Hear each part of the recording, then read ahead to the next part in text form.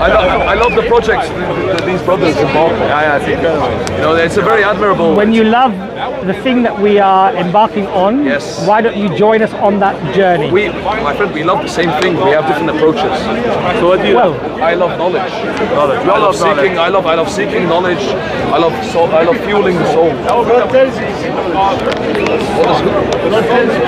No. Knowledge can be found from within. Knowledge is very important. Yes. But what is more important than attaining knowledge is to act upon it when you receive it. It's the combination of reason and emotion. Of course. But if you don't act upon the knowledge, then the knowledge is useless. Yes, you need to understand. And how can we act? We emotionally contemplate on it. Well, because emotionally, reason can exist. Rationally. Emotions lead to the rationality. Well, emotion. If you're overtly emotional, then you may be thinking not rationally or reasonably. Yes, but you need to build a relationship between the emotional and the rational. Look, we are emotional beings. But if we make decisions based more upon emotions, then we're generally likely to get things wrong. But that's not what I'm saying. I'm saying that they need to inform each other in a symbiotic relationship. But the intellect and the reason should always be paramount to the emotion. If one allows the emotion to override the reason, good. So my question to you is, knowledge, I agree with you, knowledge is very important.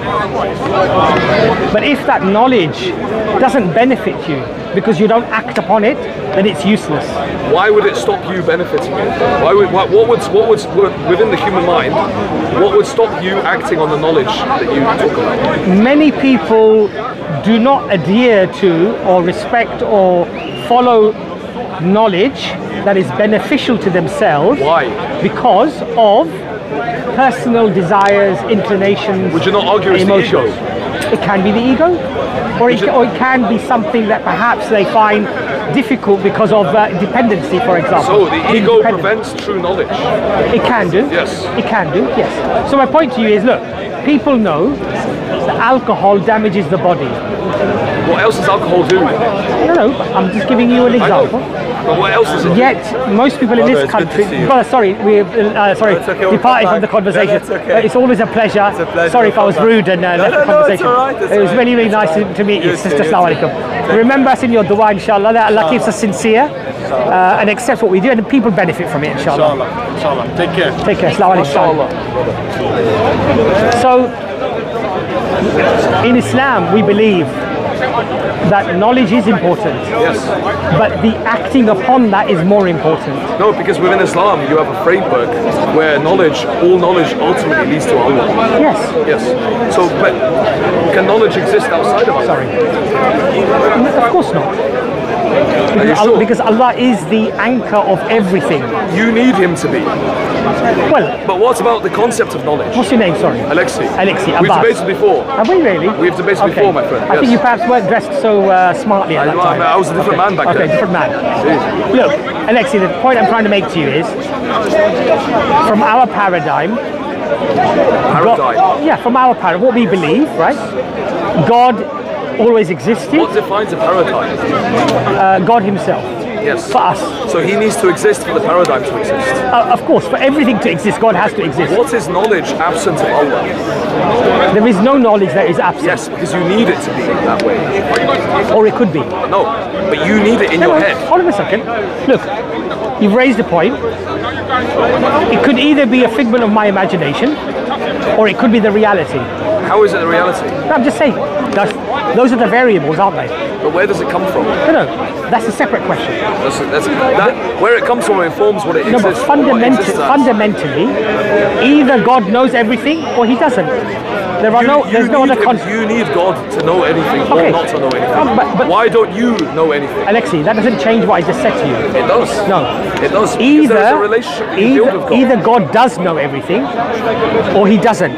Either God exists or he doesn't. You're already placing me within your paradigm. That's fine. No, but you see what you're doing. Do I accept that? No, but I see exactly what you're doing. Yes. Because you're already placing me within the paradigm of your own beliefs. Yes. What I'm arguing is that there are different axioms with which to argue these beliefs from. So within your paradigm, God has to exist. Yeah, of course. But I'm saying when you offer a different paradigm where God doesn't need to exist, you understand the meaning of God himself. See, but Alexei, the point I'm trying to make to you here is this. So let's take the question. Let's take the question a step back, further back, right? Yeah. Let's step right back to it. Okay. Either God exists on a logical argument, not from my concept, but as a rational argument. No. Hold on a second. It's only a rational argument if you make it a rational argument. Alexei, just bear with me. Yeah. Is there a reality other than God existing or not existing? Always exist. Is there a reality? What is God?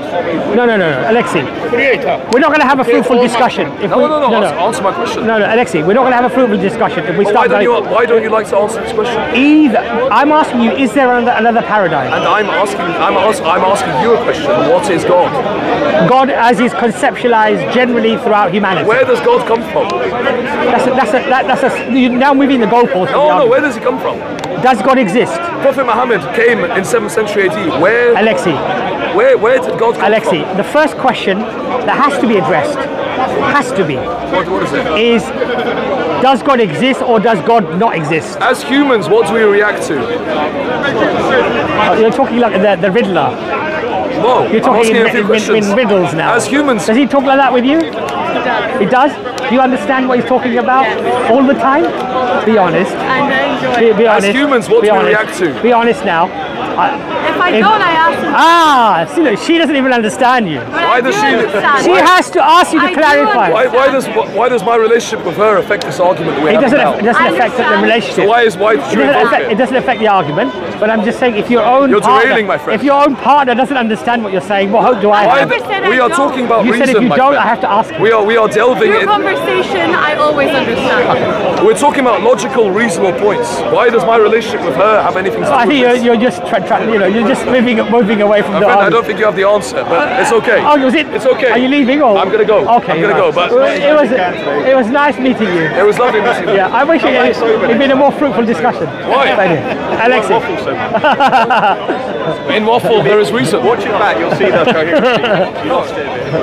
You want there to not be any coherence in that. Watch it back. Anyway, Alexei, it was nice meeting you. It was lovely meeting you. See you later. Bye-bye. See you later. Yes, you want to have a conversation? Without the camera, right? Yeah? No camera, yeah? Okay, bring them. I'll tell you.